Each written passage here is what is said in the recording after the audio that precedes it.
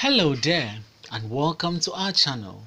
In today's video, we shall be discussing the detailed analysis of Crossing the Bar by Alfred Lord Tennyson. This short but evocative poem is often placed at the end of volumes of Tennyson's poems as he requested.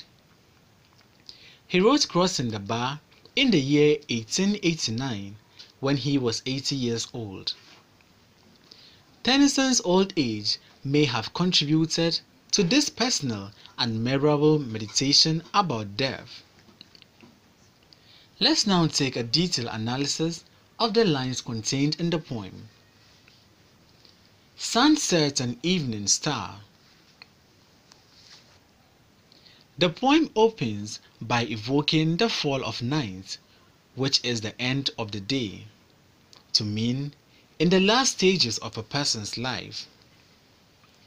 And one clear call for me. Here, our poetic speaker tells us of the inevitability of the call he receives. It is a call that one must answer at all cost.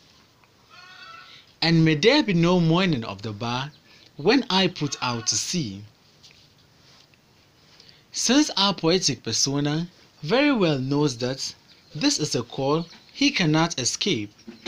Also, our poetic persona used the image of the sea to represent the barrier between life and death, and the bar which Tennyson must cross is death. Surprisingly, our poetic persona is ready and excited to accept his new fate.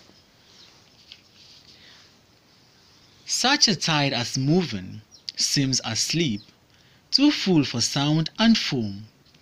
When that withdrew from out the boundless deep, turns again home. Here, our poetic persona hopes for a smooth journey to the next world, which he describes as home. He expects the process to be full, carrying him smoothly and peacefully out of this world to the next world. Twilight and evening bell, and after that the dark, and may there be no sadness or farewell when I am back.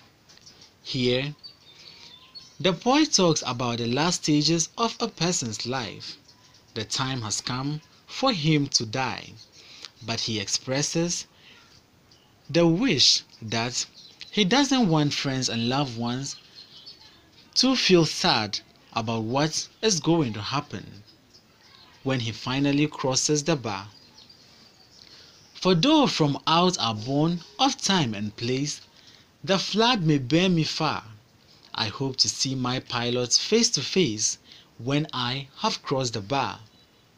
Here, our poetic persona consoles his family, friends and loved ones not to cry or weep, which is usually characterized by funerals.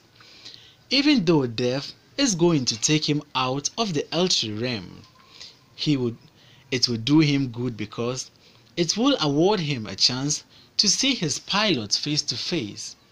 His pilot in capital letters, which means God. Thanks for watching today's video. Please don't forget to like, comment, subscribe and share this video.